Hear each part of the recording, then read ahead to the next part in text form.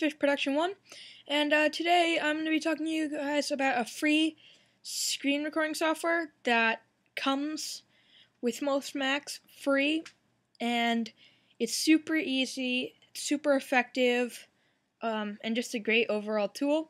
So let's head on up to QuickTime Player.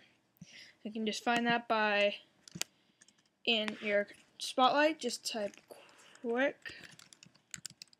And there comes QuickTime Player, and not QuickTime Player 7, that doesn't have it, just QuickTime Player. And icon looks like this. And then you're going to want to click on it and head up to File, New Movie Recording, New Audio Recording, and New Screen Recording.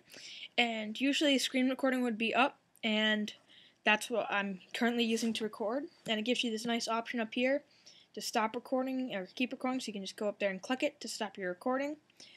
And it's a great overall tool for screen recording. It's super easy to use, and you can edit video right in it once it's done, and directly export it to YouTube. And the second you start, it's on your desktop. So there's none of that trying to save it. It's already there.